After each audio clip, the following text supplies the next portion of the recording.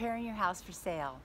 What most agents will do, the average agent, they will do the 3 Ps. The 3 Ps are put a sign in the yard, put it on MLS, and then pray that it will sell.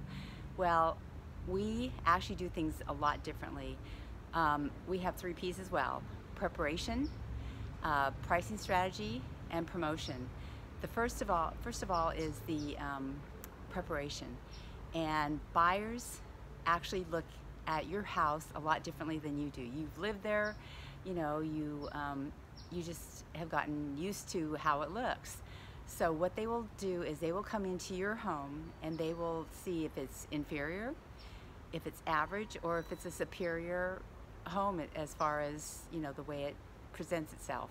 And then they will look at everything else, all the other houses that are comparable to yours, and then they will make a decision. Is your house superior to the other ones that they're looking at? And if so, your house is the one that they will buy. And so therefore what we want to do is sit down and talk about the great things that we can do to maximize the premium that you will get on your home, as well as not overspending for things that you won't get the return on.